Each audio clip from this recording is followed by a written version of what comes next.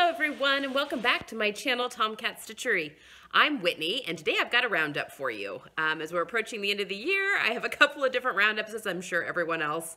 Just kind of reassessing the year and how it went, what I learned from certain challenges, yada yada yada. So today I wanted to talk about the hashtag 2018 Make 9. I participated in that this year and put that out back in January, and I've completed 8 of my 9. The 9th pattern I would really like to make again. I really like to make at some point, but I think I just kind of missed my window. It is Vogue. Can't remember, but I'm going to pop a picture of it up right here. If you watch Kittenish Behavior, which I'm sure many of you do, Sean on there has made this dress a ton, and which is the reason I want to make it. The deep pockets on it, I think, would be very flattering on my figure to give me a little extra width on my hips where I need it to kind of balance my figure out a little better. But I think it needs to be made up. I would like to make it up in like a cotton lawn, and I just think that needs to be more spring or even summer, something that you could layer into fall. It's just now that we're into actual winter, I don't see me making it. You could make it out of a wool crepe. But anyway, it's not going to get made before the end of 2018. So I think I am going to put it on my Make 9 for next year.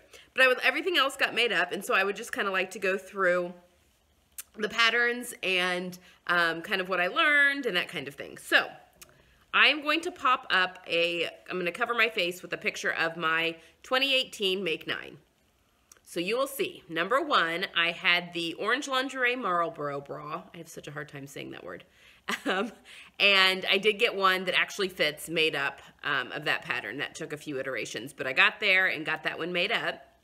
The second pattern you see there is the By Hand in London Romana coat. And that was also a Sew My Style pattern, and that got made up, and you've seen that actually quite a few times. Very pleased with that one.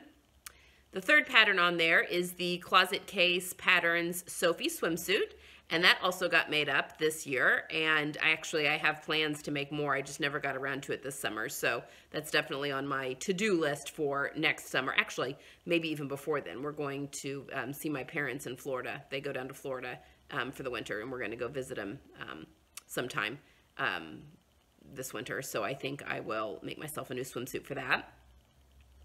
The next pattern, I'm trying to remember this off the top of my head, is the Carolyn pajamas. Sorry, I'm not looking at a picture of what you're seeing. The Carolyn pajamas, and I did make a PJ set, the short-sleeved in shorts PJ set. The next one is the Sasha trousers, and I just got those made up. Those are in my current mini capsule wardrobe. And then we have the Lander pants, and those actually got made earlier in the year in a corduroy, and also, there were also a Sew My Style pattern for July, and I made those in the shorts. So I made those twice this year. Then we've got the Satin Blouse by True Bias. The Lander pants were also by True Bias. The Satin Top by True Bias, that got made up in the earlier of the year, and I've got that one. And then Helen's Closet Blackwood Cardigan, which turned out to be a favorite pattern after I made that one up the first time. And then the Vogue pattern, which did not get made up. So that was my 2018 Make 9. So let's talk about each pattern individually, and some of these I'll model for you, not all of them though. I'm not putting on a bathing suit or a bra to post on YouTube. So everything else I will model for you. Okay, so pattern 1 was the orange lingerie Marlboro bra. Here is my iteration. You can see that there's underwire poking out of the top. I'm not really sure what happened there. The other side fits in perfectly, just the way it's supposed to. I don't know, I clearly sewed something wrong. But this bra does fit perfectly. Now, I am not crazy about the colors on this bra. I don't like pink and black together. I think it's too harsh of a contrast. I know that plenty of people do, and that's fine. It's just not my favorite. But I was just playing around and trying to get a good fit on this bra, and this one does fit me. Clearly it's not wearable because I'm being stabbed to death by this underwire, and I can't get it fixed. So I will probably harvest this one for parts and make myself a new one. But yes, this pattern does fit, and again, it took many iterations, but yeah, you'll see more of these because I love a good underwire bra. So, yay for the Marlboro. Okay, pattern 2 is the Romana coat. And again, you have seen this one so many times. I'm actually going to put a picture of me twirling around in it from my coat roundup, and I will actually pop a card in there for my top 5 coat patterns as well. Made it out of a gray wool. It turned out exactly how I had hoped. I used this wonderful printed jacquard rayon for the lining, nice and slippery. There is a great sew along that goes along with this. It was also a Sew My Style pattern for February. I'm so glad I made this one. I thought it was going to be too dressy, but no, this ended up being just perfect. And I actually may make this again in a lighter weight because one of the listed fabrics is linen. And I think that this would actually be fabulous in a linen for like a dramatic coat for the spring. Or even like a seersucker or a striped linen. I don't know. It could almost be like trench coat territory, I feel like, for the spring. So I think this might get made up again in 2019. But I love this. I love this coat pattern. And again, you've seen it on me a million times. I love the pockets on it. I think they balance my hips out well for my figure. And I just really, it nips in at the waist to give shape. I really, really love that coat pattern. Okay, next up is the Sophie bathing suit, and again, I will not be modeling this for you, but it is an underwire style, one piece. I did line the center panel with power mesh that gives kind of a sucked in tummy effect, which is phenomenal, especially for those of us that have had babies, and twins at that. I love this pattern. This fits me fantastic in the cups. I shortened the torso because I am short-waisted and I shortened it too much. So it has a tendency to pull down a lot when I'm wearing it. So I just need to go back in and lengthen that in the front piece. I need to lengthen it in the center front to nothing at the side because actually it fits me really well in the back. So, I mean, it's still wearable and I've actually worn it a ton. In fact, it's got a very strong chlorine smell to it right now. But I actually have some Liberty London swimsuit fabric that I bought after Christmas last year with some Christmas money, and I would like to make this swimsuit in that. So I will probably try and get that done for when we go visit my parents in Florida at some point this winter. So, yay! I'm really glad I tried that one out.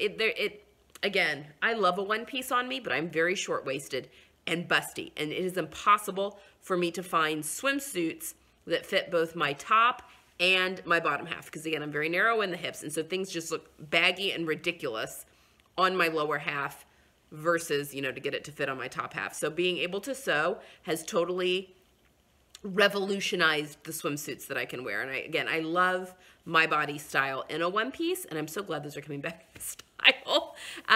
So anyway, that one has been, yes. Yeah, that one needs to be made up, actually, quite a few colorways or different fabrics because we have a neighborhood pool, and so I spend a lot of time there. My kids are old enough to go to I mean, I don't have to do much with my kids at the pool, but I do need to be there. I'm not wanting them to go down there by themselves yet, so. And I actually sit in the shade the whole time. I'm very fair. I don't sit in the sun at all anymore. But it's just nice to be able to have a swimsuit on if I want to get in the water and cool off. Okay, next pattern is the Closet Case Carolyn Pajamas.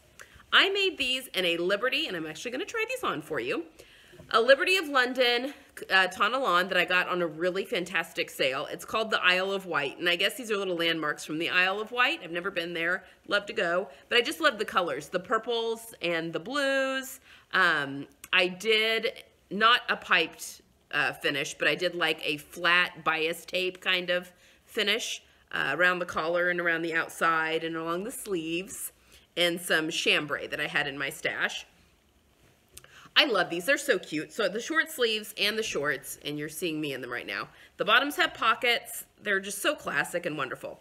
Now, I will say, I have found I don't like sleeping in pajamas. I love sleeping in a nightgown, but I don't like sleeping in like button-down pajamas. I just feel too constricted. I like having my arms free. So like a sleeveless top and shorts is fine, or a sleeveless nightgown because I like to have my arms bare too when I'm sleeping, because that way I can regulate my body temperature easily. I actually tend to go more cold, but it's not when I'm sleeping and stuff. It's just nice to be able to regulate by pulling arms out and stuff like that. But these are super nice. So I don't know that I will make these again for pajamas. However, I have made a long sleeve top to wear as an actual blouse for my closet case mini capsule, and it's phenomenal. And you guys will see that next week. But these are fantastic for anytime you're traveling with family members. So when we go on vacations, and we for this past summer, we went to Colorado. So it was my sister's family, my family, and my parents, and we rented a house. So we were all staying in the same house. Situations like that, these are fantastic when you're walking around and you don't want to be like indecent with your family members. Not that my nightgowns are indecent, but still, you know, it's just like there's a lot more skin showing that needs to be be walking around in. So I do really love these as almost loungewear, but that's great for that kind of a situation. Okay, next up are the Closet Case Sasha trousers. I talked about these in my Vlogmas. I just made these up, and I will talk about them more in my lookbook.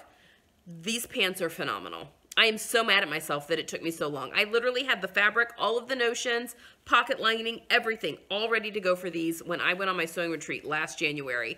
And they just, I didn't have time to make them. And so they just sat in a bucket ready to be cut out, and it just never happened. So I finally, with this little mini capsule, I wanted to get this done for my Make 9, and also thought it was perfect for this capsule.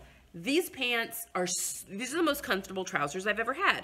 Now, they do have a lot of stretch in them. There's 20% stretch in these, but they're so comfortable. They fit me great in the waist. There's no cutting in. There's still a skinny pant. There may be a couple of alterations that I make, mostly to the crotch. I find I have, I think it's the way my legs are set in my hips, but my legs are set like in a little bit more, like not as wide out on the outside. Anyway, I find though that on the inside, and I think it's because maybe my legs are closer together, I have to shave off a little bit of the inseam, both in the front and the back, from the crotch into the inseam, because too much fabric will pool there, and then it just looks weird, like in my crotch. So these aren't too bad, but I think I will maybe trim like 1/4 of an inch off the front and the back at that inseam, going from the crotch, you know, down to nothing. But I love these, and I did the whole bells and whistles on these, and I actually may make another pair of these. Maybe not before the end of the year. We're running out of time. But I had some leftover velveteen, that jacquard polka dot velveteen that I made my blazer out of for the sew frosting, and I think I have enough to make a very pared down version of these. So another version is, you know, there aren't the pockets, there aren't the belt loops, and there's no welt pockets in the back, but it's still like a cigarette pant, and I may make the full-length version of that because that'd be cool to wear with the jacket that I made as kind of a suit, but also just to have just for any kind of night out or whatever, just kind of a fancy pair of pants, and there's enough stretch in that these would work. So highly recommend the Sasha trousers. They're kind of the unsung hero of the sewing world. I don't know why more people aren't talking about those. They're amazing. Okay, next up are the True Bias Lander pants. I made this corduroy version up, and you're gonna see me in them right now. They don't fit me great anymore. So annoying. They fit me fine in the waist. Actually, they were way too tight in the waist when I first made them back last winter at the beginning of the year. They fit me fine now in the waist, but I find they're too baggy in the butt. And like I said before, my butt deflated. And so it's a crotch curve issue, which you cannot go back and alter because I need more fabric added into the crotch curve. So it's unfortunate.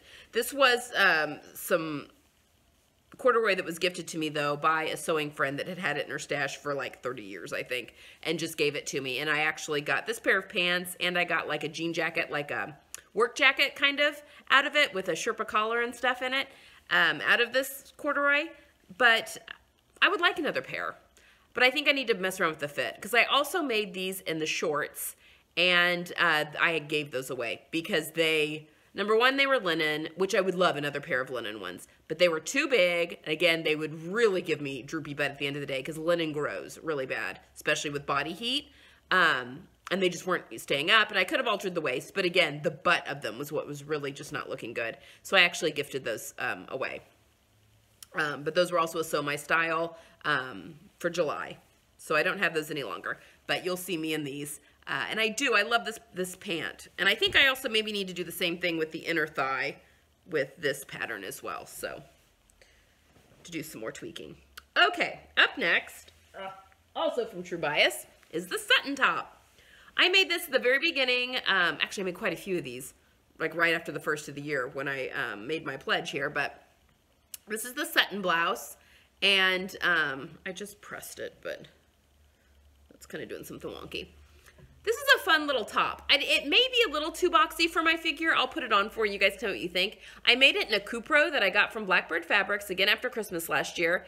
And it was my first time working with Cupro, and I fell in love with it because it's like silk, but not. So Cupro is cotton that has gone through the same processing that rayon goes through. And so it feels very similar to a rayon, but it's kind of got a washed silk feeling to it as well. It's just very lovely. If you've never sewn with it, I suggest trying it at some point. I mean, it's slinky and slippery like a rayon or a silk would be, but it's just lovely to wear. So there is that one. And then my last one that I actually made are my Blackwood cardigans. Now, I made this camel colored one that you've seen a million times first, and someone had made a comment, I can't remember which video now, about if I had added width to the bands because this seemed to close a little bit more, and I have not.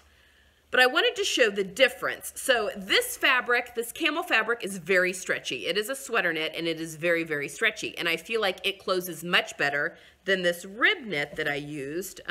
Both of these are from Blackbird Fabrics from again, right after Christmas last year. This one does not have as much stretch. In fact, it's pretty tight in my arms.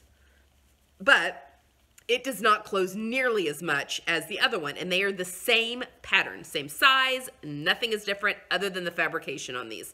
So I just kind of wanted to show a difference in the Blackwood and how it can be slouchier if you use a stretchier knit versus if you use a more stable knit, how it definitely has more of an open appearance. So those are the 8 patterns that I made for the hashtag 2018 Make 9. And again, I didn't get to my Vogue pattern, but I am putting that on my 2019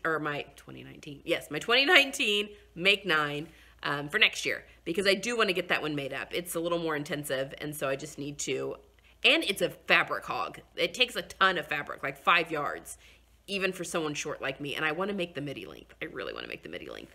So I'm going to have to put that into my budget to get some cotton lawn that will fit with that dress. But anyway, that wraps up my review of my 2018 Make 9, hashtag 2018 Make 9. I hope you found that interesting. If you have any comments or questions, leave them down below. Don't forget to hit that subscribe button. And give me a thumbs up if you like this content. Again, I'm planning all of my content for next year, and so this really helps me out. But until next time, happy sewing. Bye.